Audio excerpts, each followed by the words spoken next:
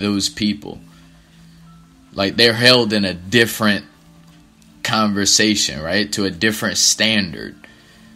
You giving back to your community? Man, that's good. That makes the community look good, because that makes people want to visit the city. And people visit the city, that means there's going to be some commerce being created, right? And once commerce is created, smiles are happening, right? So that's what the deal is. Got to give back to your community. Even if it's just you saying you rep your city, right? Even if you just say, yo, I rep my city, right?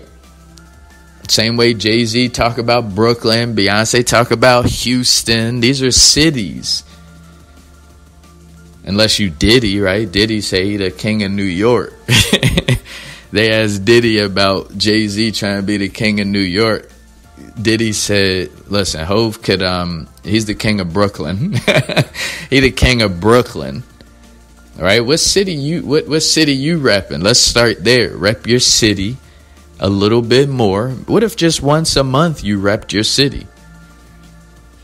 Right? Or what if once a month you repped your state? Like what? Like, yo, I'm from Cherry Hill, New Jersey. What? Throw your sets up. Cherry Hill, CH. Cherry Hill, baby. Speaking of which, y'all saw Cherry Hill East. Their students just took some action, right? See, but I was on the west side and that happened on the east side. But shout out to Cherry Hill East for their students creating a conversation. That was really good. Cherry Hill, I'm from Cherry Hill. Where you from? Where you from? Where you from? Where you from? Plainfield. Where you from? Where you from? Where you from? Somebody said Plainfield. Okay, where you from? Where you from? Where you from? That's what I'm talking about. Where you from? Rep your city. You have bad memories in your city, so what? You made it through that city, right? Trust me, if I went to hell for any amount of time, I'm going to tell y'all about it. I am. I'm going to tell you about it. I'm going to tell you that all the shit that I've been through. Like, imagine going to hell. But like, what if your name was mixed up on the list? Like, it was on the wrong list. Like, it was on the hell list. So instead of going to heaven, you were sent to hell, and you went there. And then when you went there, somebody came and got you. Like, someone of authority came in and got you and was like, yo, we made a mistake. You're not supposed to be here. You're supposed to be in heaven. Like, if that was to happen, oh, you think when I got to heaven, I'm not going to be telling y'all about that shit? Oh, man, hell yeah.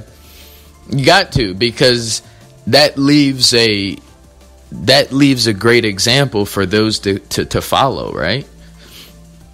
It really does. So that's the key, is to pass it on. That's what we have to do, right?